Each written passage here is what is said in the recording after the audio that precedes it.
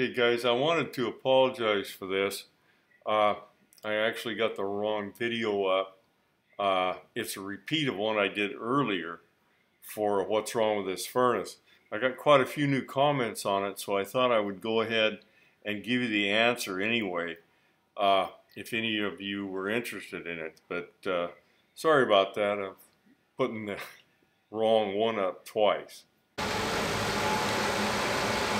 Okay, I have effected repairs.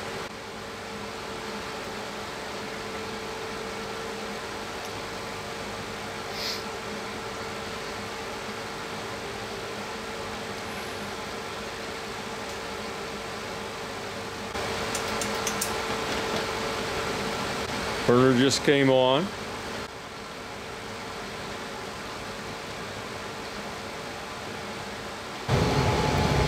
Here you can see the burner's continuing to run. You can hear that the inducer is not winding up. It started up normally and it's been running normally for quite a while. The variable speed inducer has failed. That's what the problem was, this furnace.